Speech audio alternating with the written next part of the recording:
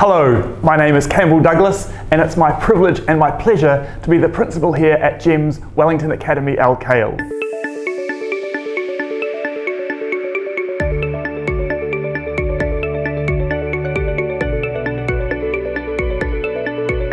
The science of learning has at its heart outstanding teaching and learning.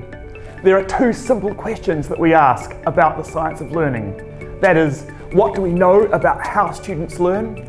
And secondly, what does that mean for the way that we teach? There has been more learnt about how the brain learns in the last 10 years than in the previous 100 years put together. There is now a significant body of research into the way that the brain constructs knowledge, how neural pathways are formed and strengthened, and how knowledge bases or schema are built. What a school focused on the science of learning does is take the research and apply it to practical situations within the classroom by using a range of strategies that are proven to make learning more effective. Deep learning is ensuring that permanent changes are made to our long-term memory. If there are no changes made to our memory, then learning has not occurred. Using the science of learning means that we understand the best approaches to use to make these changes happen.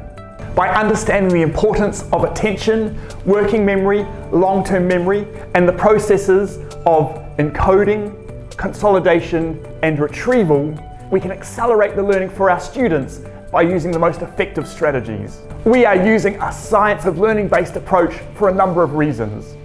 Firstly, it's about making learning accessible for all.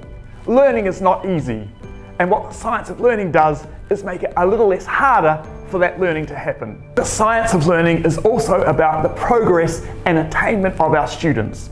We want to accelerate their progress and ensure that the attainment they receive is the maximum attainment possible. We also want to prepare our students for that indefinable future that they are going to inherit. They need to have the flexibility and adaptability to thrive and succeed in that unknown world. And to do that, they need to know how they learn best, and the science of learning provides that answer. I will be the first to say that teaching is more an art than it is a science, but ongoing research into how we learn is showing us that there are what the UK's evidence-based education group call best bets. That is, strategies that when used are more effective than others at helping students learn. The science of learning is about maximising those best bets. So the science of learning is about outstanding teaching and learning. And here at GEM's Wellington Academy Al-Khail, we want to ensure that we provide our students with the best possible teaching and learning that is available.